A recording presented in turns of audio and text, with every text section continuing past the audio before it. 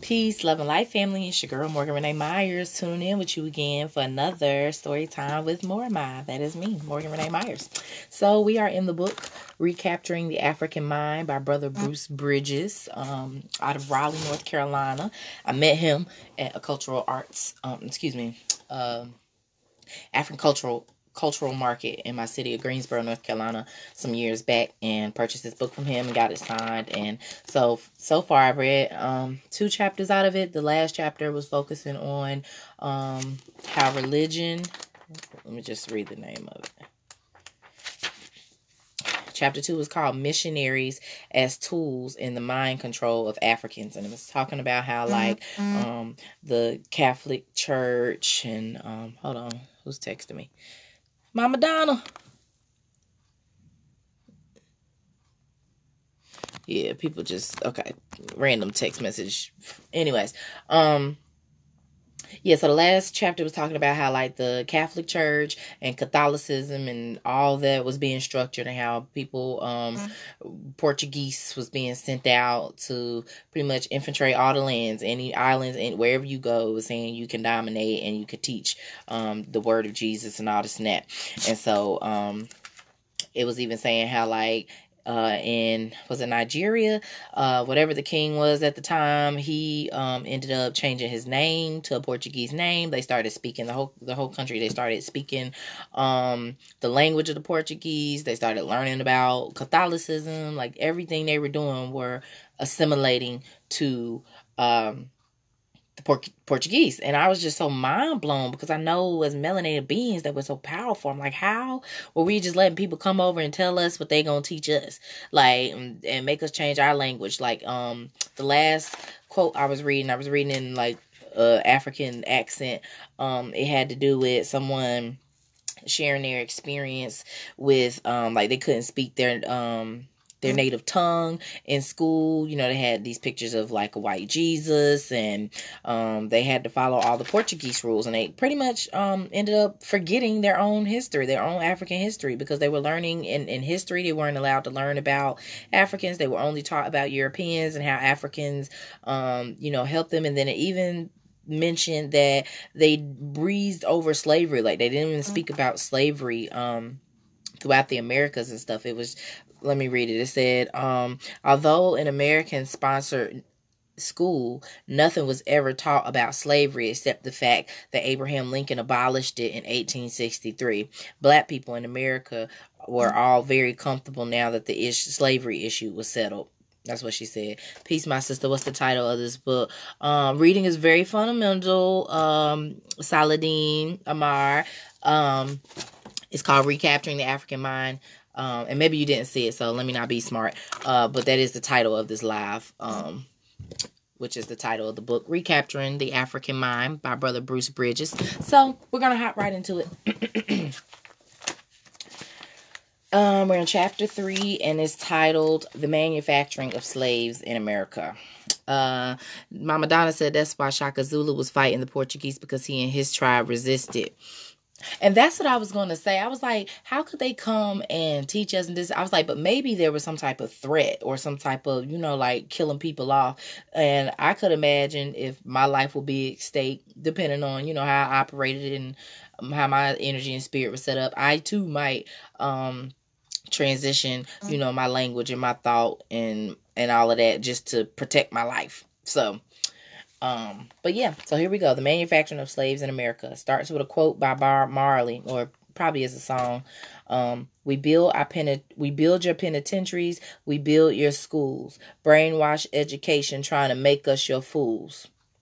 Christianity and education as methods. While missionaries, soldiers, humanitarians, and the clergy operated on the minds of continental Africans from the 14th century to the present, similar methods of mind control were being employed by Europeans for Africans transported to the so-called New World. Africans forcibly removed from their homeland were manufactured into slaves in the United States. This was necessary since slaves are made and not born. Peace, Brother Mark. There were slight differences between the processes used in America and those used in Africa. Variations in the processes were based upon location, resources, and psychological attitudes. The two institutions that have remained a major part of the equation in mind control, both in Africa and America, are churches and the schools. Now, sidebar, I'm going to do a whole separate live on this, but I had a conversation with my mom last night. I grew up in a church, grew up Baptist. My mom, was church hurt very early on, right before I was born. And so I don't recall her going to church at all my entire life. Well, there was a period in time when I was a teenager where she went to a church. It was a very small church, and then she didn't last long. She wasn't there maybe even half the year. I'm not sure, but it wasn't a long period of time. But other than that, I'm not used to, her reading the Bible, teaching me anything about Jesus, none of that. Like, I was taking an effort upon myself to make sure I was getting to church. So, now she's in her 50s. She started going back to church maybe about 2-3 years ago. I've visited a few times. I'm sure her and the pastor definitely, because he calls me sometimes, would like for me to come more. But I don't come for a few reasons, and I'm not going to get into that now on this particular live, but sometimes it just feels very hypocritical to see, not to say that people can't change or whatever, but like, it's just like the church and the home life balance just don't be matching up all the time. And so where I'm at on my spiritual journey, I have a deeply rooted connection with the higher power, the creator, and I understand that source is also within me. And so I was just trying to have a conversation with her, because we was talking about like marriage and some stuff out the Bible, and I was just like, well, I don't feel like the government needs to be in for me to marry or to dedicate my life to some man before or under God. Like, I just don't like the idea that the government has to be involved, that I have to sign a paper and that they got to keep tabs on us and our money and all this and that. But then there are things like, not being able to have access to certain things if, something were to happen to him. And so we was talking about that. She was like, well, you can't, what does the Bible say? Don't you believe in the Bible? I said, well, the Bible definitely has some good context, because that's our text. That's African text. But, also was, it was a lot of stuff put in it. It was, mistranslate, all kind of stuff. Like, I said, done all kind of stuff to the word. But like, yeah, definitely the parables, it definitely has some great, contact in it. She said, well, you can't pick and choose. You can't pick which one. I said, well, why can't I? Well, if I know that this text has been told to hell up, like, and again, my union has nothing to do with the government. And I was just trying to explain to her how, like, Christianity and religion has been, full of brainwashing. And she was saying, and I was just trying to get her, because we really can't talk about a lot of stuff, because she usually shuts down the conversation. And so she was starting to do that. She do this little, it'd be annoying the fuck out of me. She do this thing where she be, just repeat the same thing over and over. She was like, well, okay, I'm done. Well, just because we agree, it's not going to make if we don't agree, I don't see what's the point of talking about it. What's the point of talking about if we don't agree? I said, Mom, like, just because we don't agree don't mean the conversation have to stop. Like, I'm not trying to debate you or argue or even persuade you. I'm just trying to express what it is that I've learned and why I think the way that I do. And I'm trying to share that with you. So, and then you're asking me stuff about my life, and I'm giving you my response to it. And you just want to shut that. Well, if we don't agree, I don't understand why we still talking about it. If we don't agree, I said, Mom, like, we don't have to agree. That's more reason why we should be communicating, so that we can at least get to an understanding. I said, like, you're not even questioning anything. Like, you're just taking what's given to you, and you're not even asking why. And I'm trying to tell you why I don't believe. And I was just trying to explain to her, like, Mom, politics, has been doing a number on, religion and what it is that you even believe in. And so I know she'd be looking at me funny when I always say stuff about, like, the government. And now, I'm not one of them conspiracy theorists that's just put everything on the government. But come on, it's 2020. We in America. You got to be real and understanding about the powers in this world and how it's structured and how it's affecting us as a whole. Okay, so, like, let's not deny that. So I understand that I don't have that space to really talk with my mom like that. All I can do is live my life. Hopefully we'll get to a point where we can at least have open dialogue. I'll be wanting to do stuff sometimes, like send her certain scriptures or send her certain links to stuff that could better explain what it is I'll be trying to say. But I don't want to like overwhelm her with information. She probably won't watch it anyway. And I also don't want it to be like, I'm antagonizing her to see my side. Like, I just literally wish she would just shut up and be open to listening and not seem so aggravated and tired and want to shut down a conversation every time something of truth comes up. That's another story for another day, honey. Ooh, getting in my feelings. Saladin said, I'm going to purchase that book. It must be added to my personal library. My understanding of history, what you read thus far is accurate. Awesome. Are you, Saladin, what country are you in? Are you in America or... I'm trying to get to know some of the people that follow my page. All right. So the two institutions that have remained a major part of the equation in mind control, both in Africa and America, are the churches and schools. Okay. Excuse me. Considerations on the western side of the Atlantic for mind control were based upon Africans being on alien soil. On the eastern side of the Atlantic, Europeans exercised their mental domination as well as their physical domination to amass wealth through the control of land and natural resources of Africa. In the New World, Africans themselves became the primary resource to amass European fortunes through the plantation system of America. Seasoning or preparation for a slave's life work took place in the Caribbean islands before the arrival of Africans in America. Seasoning? Oh, this book frustrates me. One way of seasoning was to allow the Africans, upon their arrival in the islands, to spend time with the veteran slaves and become acquainted with the slaves' work routine. Compare this to the training of the dam and the training of the fowl in the section under horse training methods. Another aspect of seasoning was called breaking in. In that process, a specialist would train the Africans to be slaves. Africans were taught to obey the master's every command. All right, Mickey, I don't have time to wave back right now, honey. Whippings and other process to train the Africans to be slaves. Africans were taught to obey the master's every command. Whippings and other physical means were used to control Africans, and they were taught this during the breaking in process. The time period for breaking in was 1 to 3 years. Oh, my soul. There was a complete alteration of the African's mind in the manufacturing of the Negro in America. As part of the seasoning process, meaningful African birth names were replaced by meaningless alien European names. African languages were completely banned, and the Negro was required to speak French, English, or Spanish. This was because of the necessity for operation of the plantations of America as well as the Caribbean plantations, and so that the master could understand them.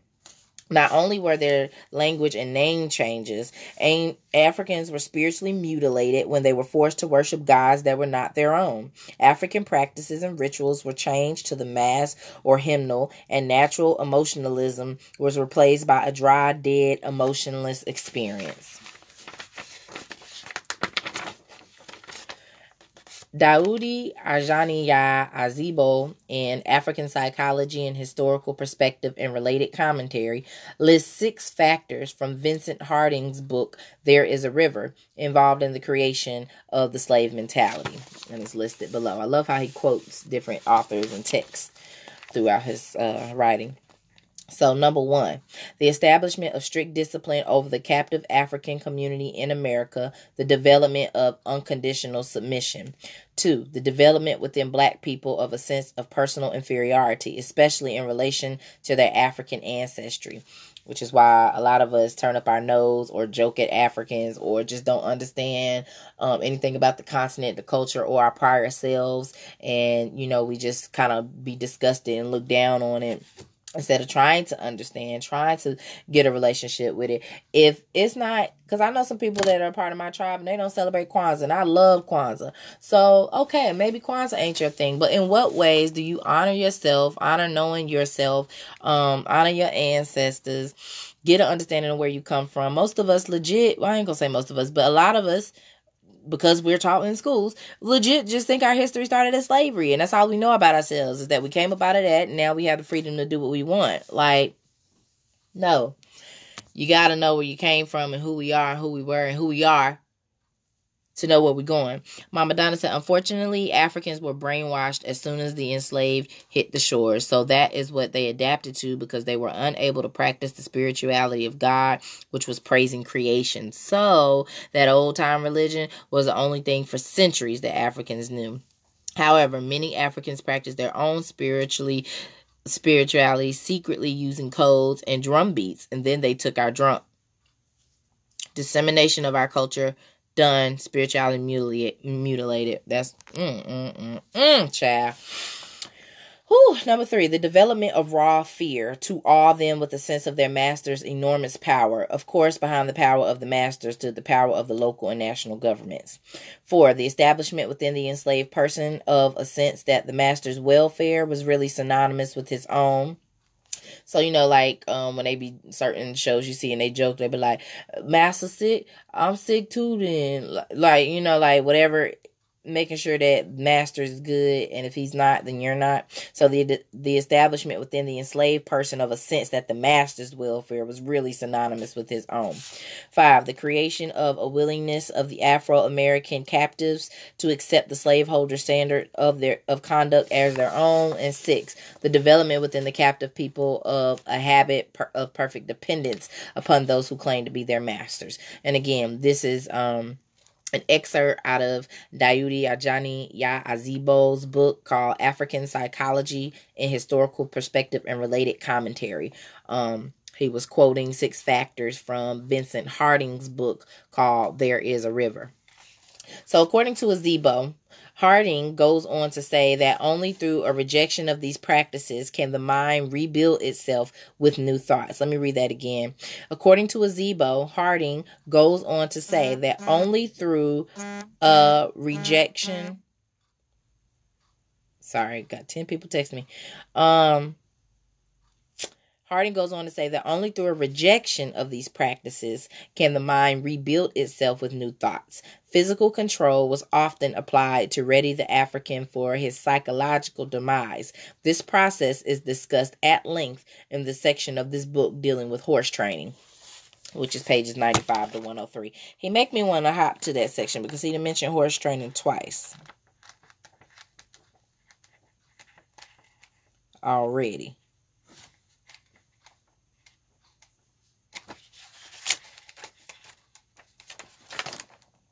Horse training methods applied to enslaved Africans and the tale of Black Beauty. I think that's the next chapter, so I'll just be patient and wait.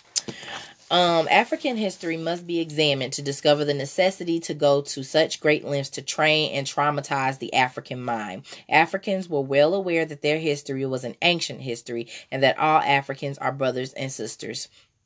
Therefore, they all shared the pride and glory of their ancient ancestry. While most Western Africans were farmers, they nevertheless lived in societies with large standing armies. The African societies that did not have large standing armies were defended by the men, boys, and women within their villages. These were not docile people waiting to be enslaved, but a people who understood war and warfare. When the first Africans were captured and delivered to the West Indies, where they eventually made Europeans such as Bacardi wealthy in the distillery business, they were uncontrollable. What? When the first Africans were captured and delivered to the West Indies, where they eventually made Europeans such as Bacardi wealthy in the distillery business, they were uncontrollable. They ran away and formed maroon groups, burned plantations, and murdered whites. A great many Africans died in their quest to regain their freedom, and the loss of large numbers of captive Africans meant financial ruin for white investors. What is Saladin said? There's the 64 years of hidden history that they kept from us while during the dehumanizing of the black man and woman in America, captured from America in the first arrivals. Their method was so wicked, diabolical that it had to be a destroyed history. Y'all, this is so sad. Wow. How are they so witty enough to come? Oh, I just don't see how they tricked us like this. How we fell for this. And why are you using violence and all right, y'all. Don't get me started. Let me just read the book. So who lost a lot of lives, financial ruin for white investors. I'm never drinking Bacardi again. I didn't know that. The first enslaved Africans in the West Indies eventually made Europeans such as Bacardi wealthy in the distillery business. Ugh. Consequently, it was necessary for them to devise methods to diminish the Africans' natural will to resist their enslavement. Okay, because we was turning up and killing their asses and wasn't standing for it. So they had to come up with new ways to keep... Okay. Christianity was an effective tool. Once you get us scared with heaven and hell, you're going to act right because you don't know what your afterlife, because you forgot what your religious history was when they enslaved you. Which I don't see how you could forget that unless you was a child, but I digress. Consequently, it was necessary to devise methods to diminish the Africans' natural will to resist their enslavement. Christianity was an effective tool. Once it had penetrated the minds of the newly arrived Africans, they became easier to manage. Consequently, the conversion to Christianity was often cited as a major justification for Africans being enslaved. The use of Christianity as a psychological tool was not without its drawbacks and critics. Would-be missionaries to the slaves did not receive permission to baptize them, because ultimately baptizing the slaves meant that it would become necessary for the slaves to be freed. Moreover, because there was a certain feeling of equality by slaves who had become Christianized, some slaveholders claimed that the master and slave relationship would be disrupted if the missionaries could have access to the slaves. Thus, the doctrine of the Christian church, which said that all men were equal in God's sight, was a dangerous doctrine under the circumstances of slavery, and there were continual complaints by slaveholders on this subject. Mama Donna said, research your tribes. Find out as much as possible about your ancestor. We are Yoruba. I'm getting ready for work, but it fills my spirit as I listen to you teach the wisdom of the research by Dr. Bridges. Ashe. Love the Maroons who still exist in the islands. There's a book called The Destruction of the Black Civilization by Chancellor Wisdom. All of this opens your mind. Oh, let me screenshot that. Okay, Mama Donna, have a great day at work, love. Thank you for tuning in. I appreciate you, sis. Yes, gotta teach the people. And I put this on my YouTube, and there's a lot of kids that subscribe to my YouTube because I was reading Roll of Thunder, Hear My Cry, and Richard Wright's Black Boy, and those are required reading in some schools. So giving them youth the knowledge, honey.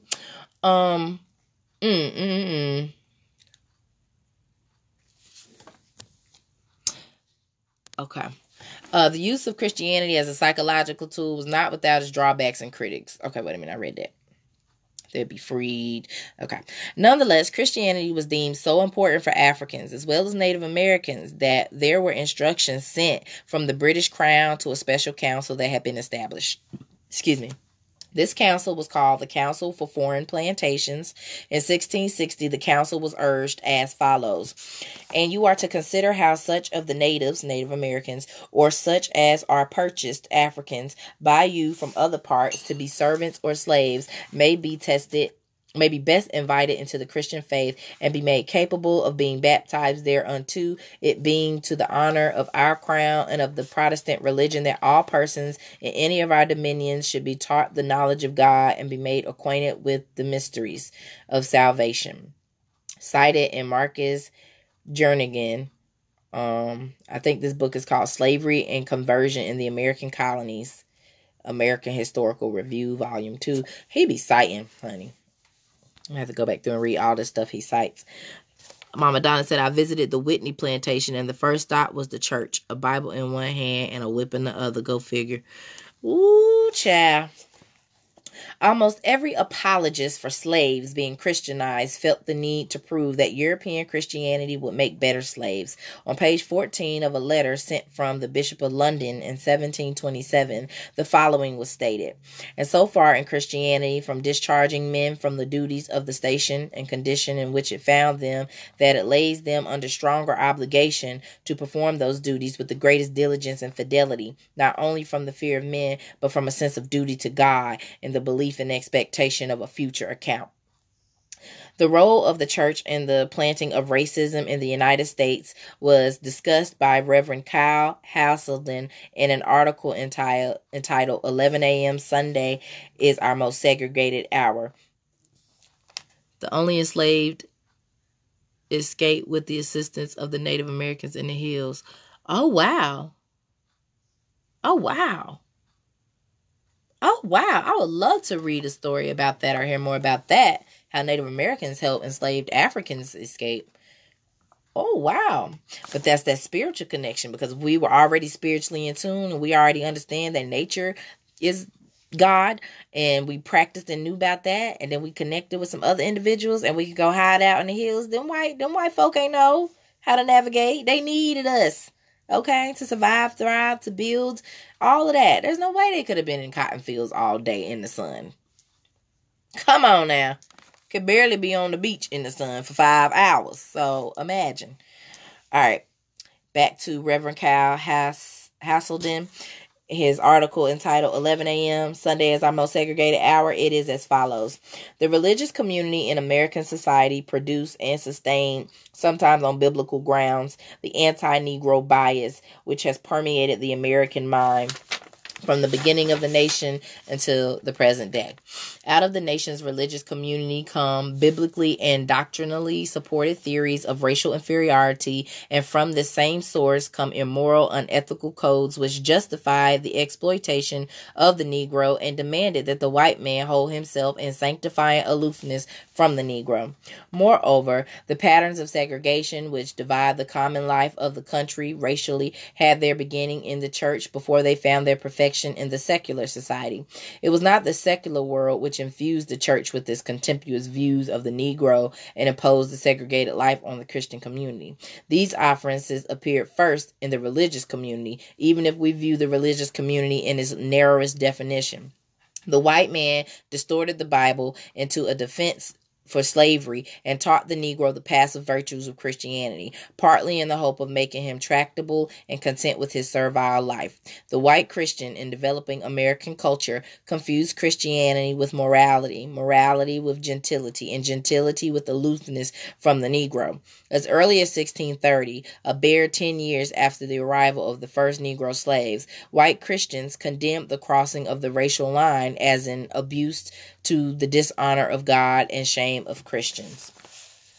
The first educational efforts for slaves by whites came through religious sources. A missionary society established in London, England in 1701 called the Society for the Propagation of the Gospel in Foreign Parts, or SPGFP, was designed especially for blacks and Indians in the colonies. Though it did work in most of the colonies, its most effective work was in South Carolina. In a school opened in 1743 by Reverend Alexander Green, we get information on what was being taught from reports of the SPGFP. Following is one such report. Hold on. Saladin said, our enslavement was ordained by God, and our prophecy in Genesis 15:13-15 is written that we will be enslaved in the last days for 400 years by a strange people in a strange land before our divine deliverance. This is why you're so interested in knowledge of enlightenment, because it's our time of mental and spiritual resurrection back into our divine selves. We are God's. I believe it.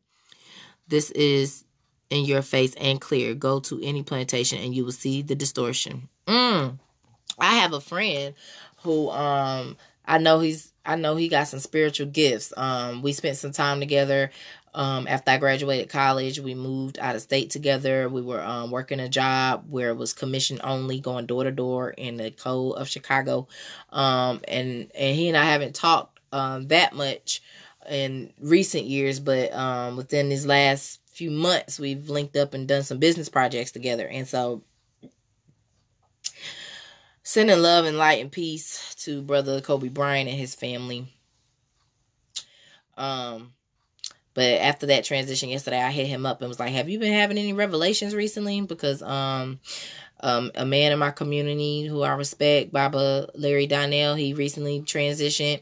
He owned a store called Africa and More, where that was the first store I ever was able to sell my crochet creations, and I think I was selling soaps and my oils and stuff.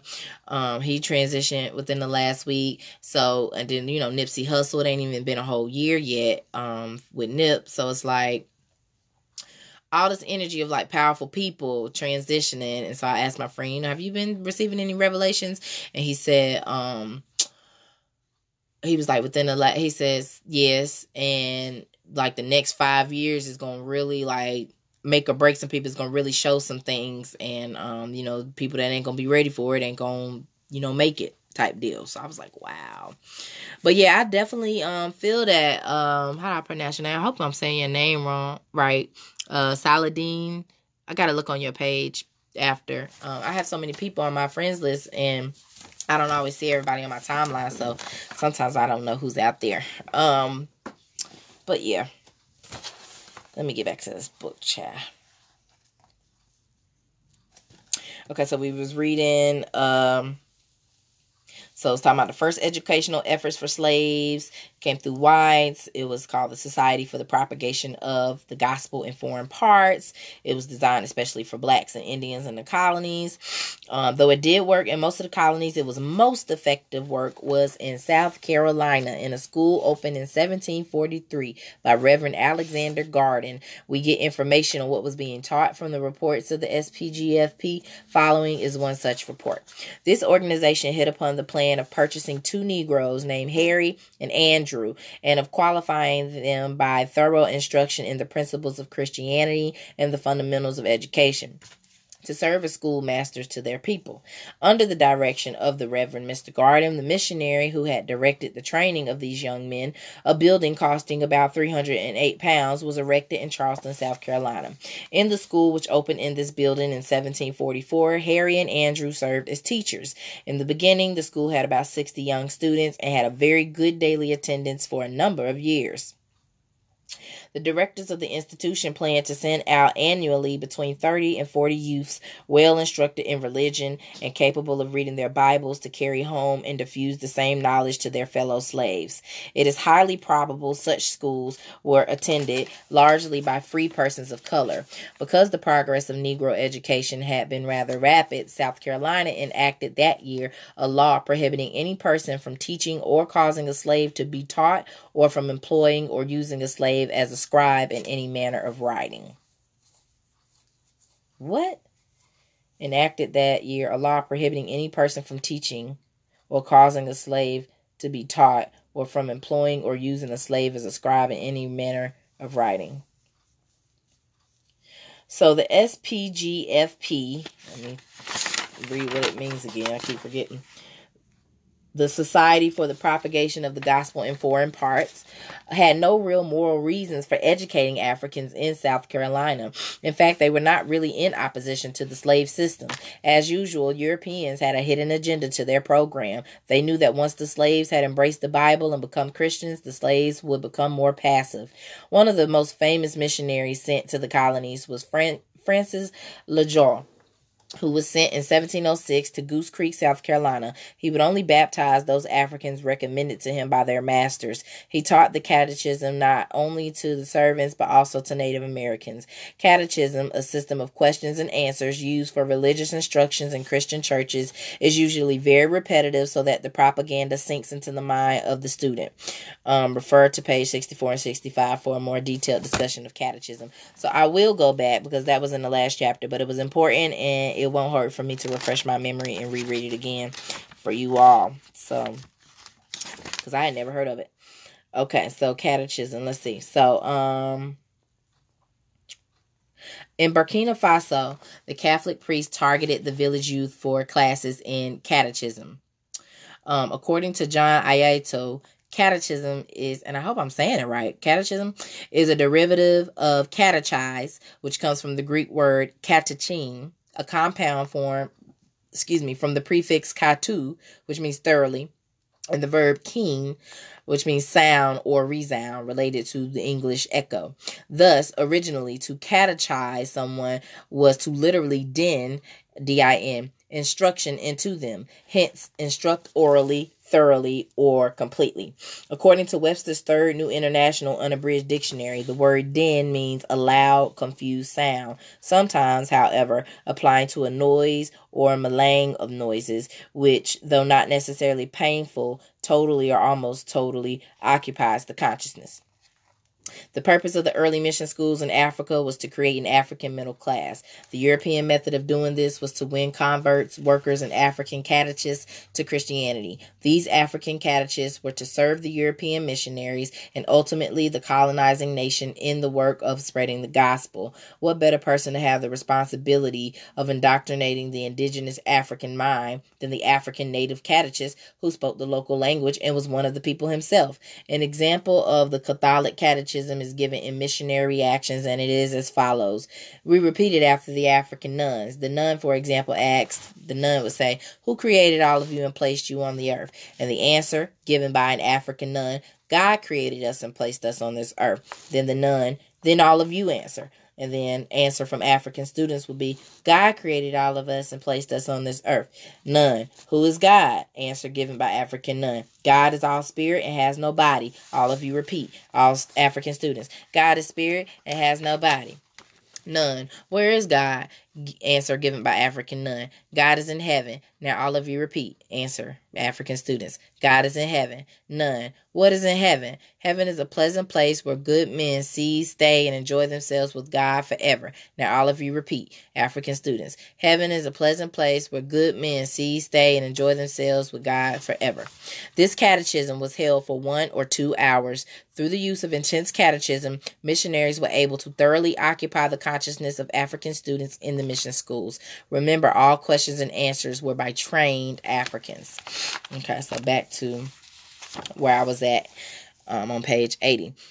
So one of the most famous missionaries sent to the colonies was Francis LeJar, who was sent in 1706 to Goose Creek, South Carolina. He would only baptize those Africans recommended to him by their masters. He taught the catechism not only to the servants, but also to Native Americans.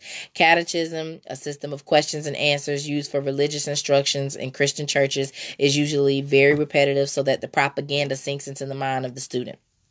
LeJar appears to have kept the slaves under constant instruction for 2 years. Some masters did not like the work of LeJar, but he hoped that the ones who did would influence the others. He had a way of disarming any opposition to his plan, and that was to require any Negro before baptism to consent to the following oath.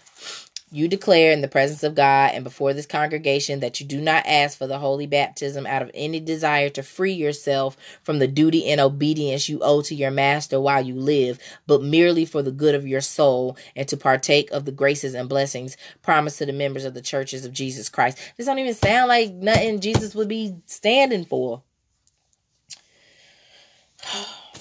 It was pointed out that converted slaves would be taught to serve out of Christian love and duty, and they would be very profitable to the master. According to Winthrop Jordan on page 191 of White Over Black, American Attitudes Toward the Negro, 1550 to 1812. These clergymen had been forced by the circumstances of racial slavery in America into propagating the gospel by presenting it as an attractive device for slave control. Excuse me. Most slave children were prohibited from learning to read or write, but if ever given a chance to do so, the Bible was the book to read. Some masters and mistresses would even read Bible tales to their slaves. Tremendous care was taken in the selection of biblical scriptures that could be read to the slaves. There could be no scripture references by missionaries or slave preachers to Pharaoh and Moses. Any idea about freedom was not to enter the minds of the slaves at any cost. Slave camp meetings or church sessions were closely monitored by the masters or overseers. Upon discovery of rule violations, masters would design punishment for slaves. The most popular sermons given by preachers, both white and black, were those based upon the following themes. 1. Obedience to master. 2. Loyalty to the master. 3. Theft. 4. Love your enemies. 5. Do good to those who spitefully use you. 6. Reward after death. 7. Peaceful suffering. And 8. Themes of guilt. In the historical narrative incidents in the life of a slave girl, Linda Brent, who was born a slave and later became a fugitive, describes a slave sermon that illustrates the above themes. Brent writes, the Reverend Mr. Pike, text was, servants, be obedient to them that are your masters according to the flesh with fear and trembling in singleness of your heart as unto Christ. The minister proceeds, Hearken, ye servants, give strict heed unto my words. You are rebellious sinners. Your hearts are filled with all manner of evil. 'Tis the devil who tempts you. God is angry with you and will surely punish you if you don't forsake your wicked ways. You that live in town are eye servants behind your master's back. Instead of serving your masters faithfully, which is pleasing in the sight of your heavenly master, you are idle and shirk your work. God sees you. You tell lies. God hears you. Instead of being engaged in worshiping him, you are hidden away somewhere, feasting on your master's substance, tossing coffee grounds with some wicked fortune teller, or cutting cards with another old hag. Your masters may not find you out, but God sees you and will punish you. Oh, the depravity of your hearts. When your master's work is done, are you quietly together thinking of the goodness of God to such sinful creatures? No, you are quarreling and tying up little bags of roots to bury under the doorstep to poison each other with. God sees you. You men steal away to every grog shop to sell your master's corn that you may buy rum to drink. God sees you. You sneak into the back streets or among the bushes to pitch coppers. Although your masters may not find you out, God sees you and he will punish you. You must forsake your sinful ways and be faithful servants. Obey your old master and your young master, your old mistress and your young mistress. If you disobey your earthly master, you offend your heavenly master. You must obey God's commandments. When you go from here, don't stop at the corners of the streets to talk, but go directly home and let your master and mistress see that you have come. And this is out of Linda Brent's book, Incidents in the Life of a Slave Girl. Oh, they made me sick. It's called Trichonology. Had nothing to do with the true teachings of Jesus. It's nothing but a slave-making method. It was fed thoroughly into the minds of slaves that it was indeed the will of God that they not only occupy their lowly positions, but that they also maintain these positions for life. A tremendous offense to God would be a recalcitrant slave. Ooh, recalcitrant. I don't have my paper dictionary and I'm using my phone, so I can't look it up, but I can use context clues. A tremendous offense to God would be a recalcitrant slave. What does recalcitrant mean? It sounds like it means a tremendous offense to God would be a recalcitrant slave, like a disobedient slave. Impudence and outspokenness to the master would also be disliked by God. Much of this kind of thinking can still be found operating in the minds of African peoples today. Threats of eternal damnation and suffering in hell would influence the slave mentality through sermons. Severe beatings were given to slaves for committing these offenses against the master. In the language of a popular sermon subject, these whippings or beatings were called correction. An exact quotation of the following sermon by the Reverend William Meade is set out below to give the reader a good understanding of how slave masters, through the voices of white Christian ministers who themselves may have owned slaves also, tried to control the minds of slaves to the point that the slaves would accept this correction. There's only one circumstance which may appear grievous that I shall now take notice of, and this is correction. Now, when correction is given you, you either deserve it or you do not deserve it. But whether you deserve it or not, it is your duty, and Almighty God requires that you bear it patiently. You may perhaps think that it is a hard doctrine, but if you consider it rightly, you must needs think otherwise of it. Suppose then that you deserve correction. You cannot but say that this is just and right. You cannot but say that it is just and right, you should meet with it. Suppose you do not, or at least you do not deserve so much or severe correction for the fault you have committed. You perhaps have escaped a great many more and are at last paid for all. Or suppose you are quite innocent of what is laid to your charge and suffer wrongfully in that particular thing. It is not possible that you have done some other bad which was never discovered, and the Almighty God who saw you doing it would not let you escape without punishment at one time or another. And ought you not, in such a case, give glory to him and be thankful that he would rather punish you in this life for your wickedness than destroy your soul for it in the next life? But suppose that even this was not the case, a case hardly to be imagined, and that you have by no means, known or unknown, deserved the correction you suffered. There is this great comfort in it, that if you bear it patiently and leave your cause in the hands of God, he will reward you for it in heaven, and the punishment you suffer unjustly here shall turn to your exceeding great glory hereafter. This is from the book American Negro Slave Revolts.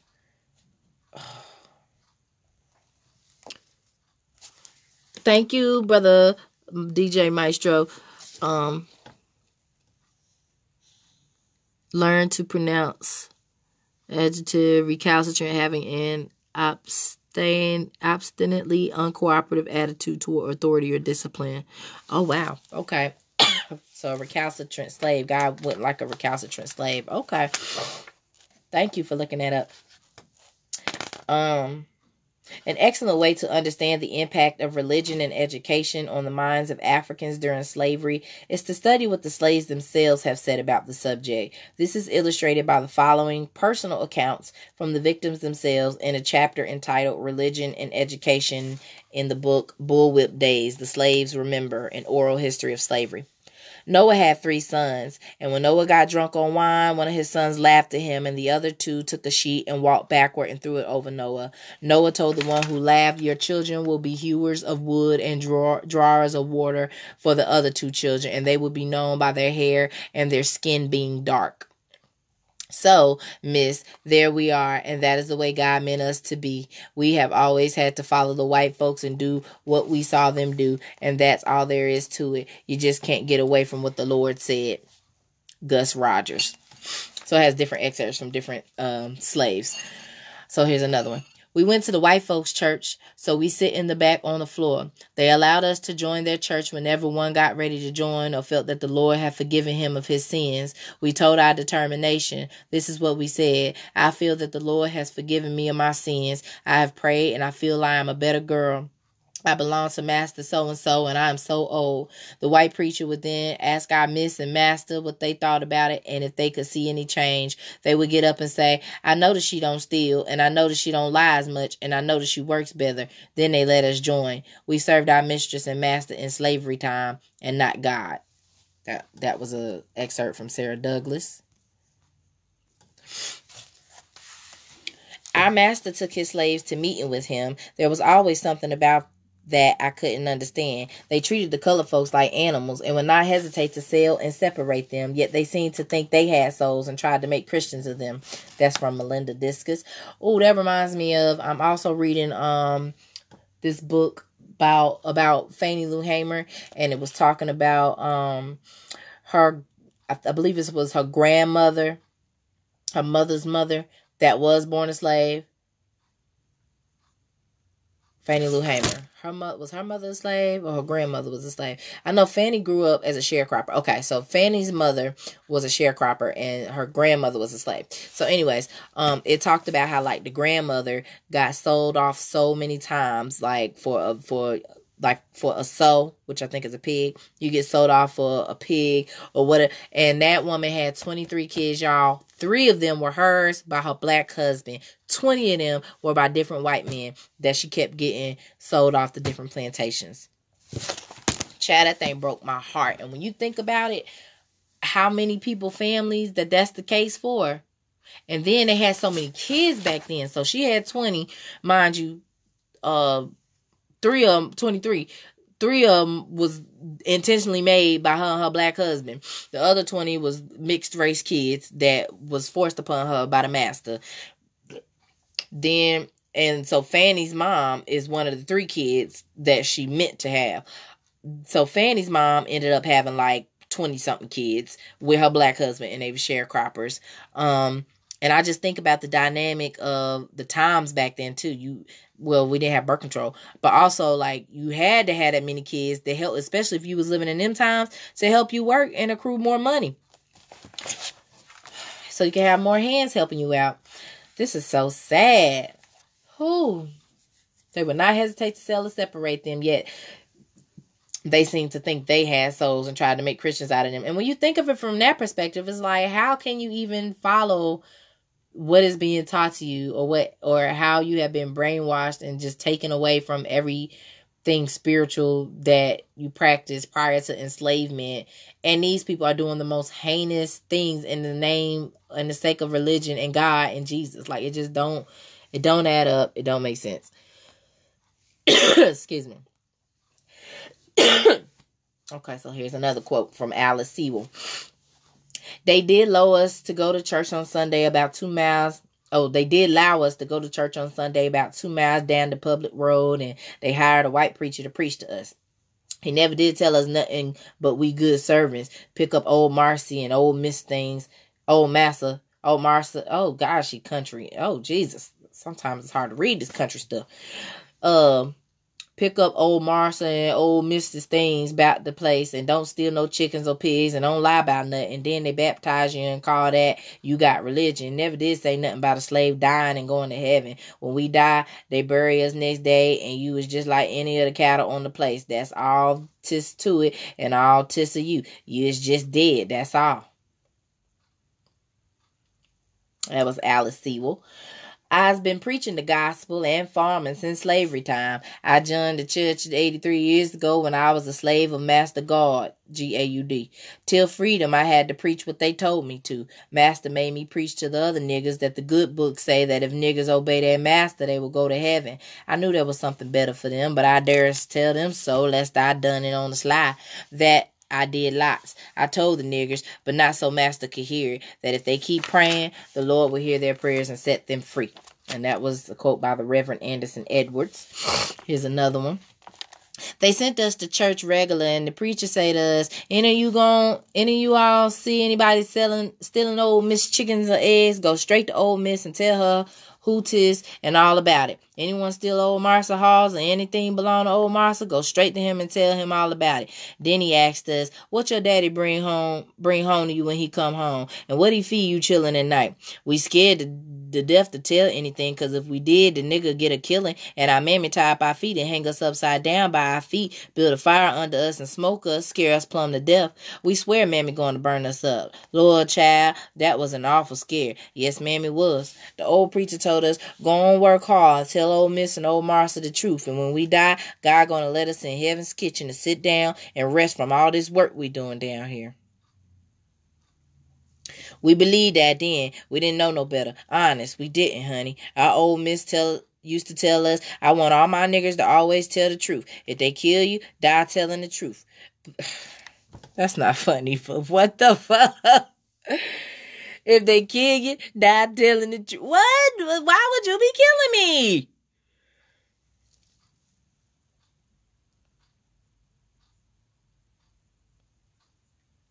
If they kill you, die telling the truth. But bless your soul, our mammy done smoked enough of us upside down to not tell them white folks nothing. A lie nor the truth. No sirree. Who want to get smoked up? Likely to burn up hanging there as not. No sir. Tell them white folks they find out anything, they just find out by themselves. That's it. That's a quote from Delia Hill. Master preached to the white folks Sunday morning. Then the night all the masters around that country send their slaves, and they preached to us. He had two favorite texts he used to preach from to the slaves. One was servants obey your master. He didn't say much about the master in heaven, but always told us to obey our earthly masters. The other text was thou shalt not steal. He preached that over and over to the niggers. They couldn't read their Bible, so they had to believe just what he said. Since I got reading and studying, I see some of the churches is wrong, and the preachers that don't preach just like the Bible say. That's from Jack White. My pappy, he had a stolen education. That was cause his mistress back in South Carolina helped him learn to read and write before he left there. You see, in them days, it was against the law for slaves to read. That was from James Singleton.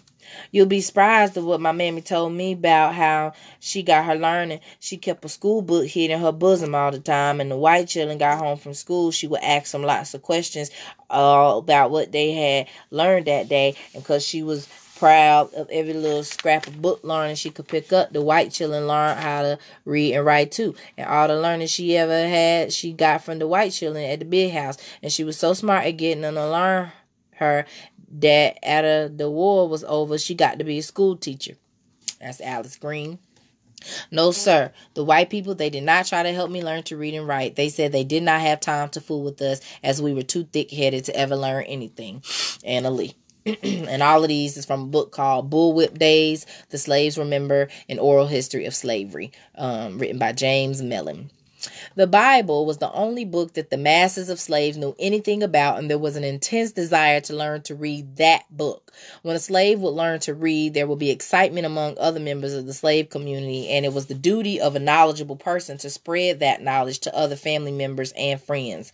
Along with the Bible was also a spelling book and a first reader. Early slave owners began to agree to teach the slaves to read and write because it was felt that they could not profit from the benefit of Christian civilization unless they could at least read and write. It was advocated strongly by the slave master that slaves learn to read the Bible. Slave owners who did not teach the slaves to read the Bible were severely criticized. Also, other kinds of religious literature were deemed necessary for the slaves to read. In a book entitled A Spark for My People, the author, Ella Cotton, the granddaughter of an ex-slave, makes the following comment about reading in her chapter called The Formative Years. As a child, I saw the Good Book and also Poor Richard's Almanac in everyone's home. There were no current newspapers or magazines that I knew of. Besides the Good Book in our home, grandfather had somehow got a copy of Pilgrim's Progress. As soon as I had been inducted into school life and had some understanding of the give and take behavior of life, my rights and your rights, together with an idea of the purpose of school, which is to learn how to think and on what to think, grandfather began supplementing my education by teaching me to read the Bible. First, it was the Psalms, which he taught me to read accurately. After that came the Proverbs, Ecclesiastes, and the New Testaments. And later, through grandfather's spiritual power, I was relatively able to perceive and feel something of the exalted spirit in which the old lawgiver must have been enveloped as he sat down to write the majestic and immortal words, "In the beginning, God created the heaven and the earth." Again, this is written by Ella Cotton from her book, A Spark with My People. My phone on 50%, so let me hurry up. And the chapter's almost over. The formative years or early years of a child's life, these are the years in which the mind is impressionable, easily influenced, shaped, formed, and molded. The mind of young Ella Cotton fed upon the Bible and the book Pilgrim's Progress. Pilgrim's Progress is an allegorical story of the life of a Christian. Written by John Bunyan, the book has been translated in over 100 languages and dialects and has been used to colonize the minds of the African people. The only other book translated into more languages is the Bible. According to Nana Ikuwu-Butwiku, in order to get the African mind, Europeans began to translate the Bible into African languages, and by 1876, some portion of the Bible had been translated into 50 languages. The whole Bible was translated into 7 languages, and the New Testament into 9 languages. By 1926, the translations had grown to 244. After the first 50 years, the breakdown was as follows: 28 complete versions of the Bible, 59 New Testaments, some books in 138 languages, and some selected passages in 19 more. In other words, since 1876, 194 Bible translations had occurred. And this is from Nana Budwiku from her book 500 Years of European Behavior, Its Effect on Africa and African People. Africans manufactured into slaves in the United States were prepared through a process of seasoning. In 1 to 3 years, there was a complete alteration of the psyche of the African woman and man in the Caribbean and in America. Christianity was a very effective tool in this process. An important part of the indoctrination was for slaves to serve their masters out of Christian love and duty. Slave masters and slave preachers alike designed special sermons for assurance that slaves will remain in their proper places. Personal accounts from victims themselves clearly show the tremendous impact of religion and education on the minds of Africans during slavery. Even today, with the world's technology, the scriptures are heard on CDs, the internet, and several other ways to penetrate the mentality of oppressed people. I need to look into that book, Pilgrim's Progress, an allegorical story of the life of a Christian. I want to see what that's about. Well, thank you all for tuning in. This the next chapter will be wait a minute. Oh no, this is still we're still in chapter 5.